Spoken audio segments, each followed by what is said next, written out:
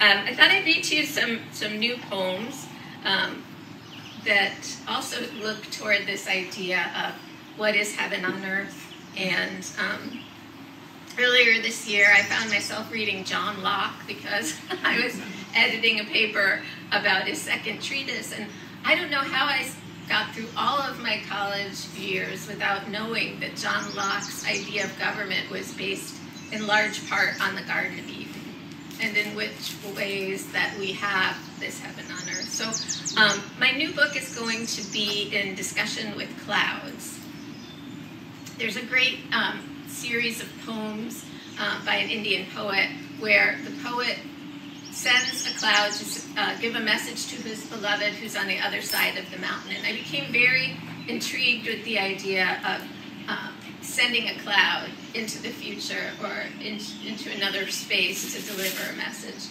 And in that way, you know, a cloud is like a poem. A poem is a message in the bottle. So, the arrival of the cloud messenger. Some questions are problems. Some are just mysteries. It unfolded like this. When I was young, a cloud spoke to me through my bedroom window into the planetarium of my dreaming. Stay tuned, it said, there will be many messages, but only one cloud. I am not a triune character. The cloud told me to keep watch on the gate. Remember to watch for malware viruses, to be careful about who or what is allowed to enter the imagination. Remember, clouds arrive to children because they believe and like to shape-shift and stare at the sky, interpreting elephants, finding meaning in the silence of cumulus. Wait, I said, because I was lonely and wanted to know the right questions to ask. There was only mist. I liked the smell of rain.